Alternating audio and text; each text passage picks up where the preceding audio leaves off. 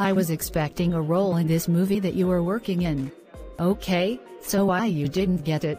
Well, the director said that I should try and audition for his next assignment. Well, I feel sad for you. You really deserved this role. Oh. Please, stop shedding crocodile tears. You always wanted this.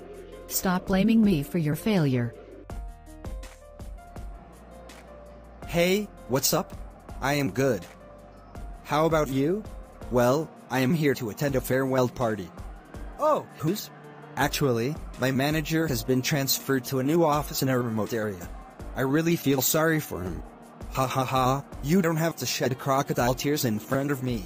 You are a smart guy.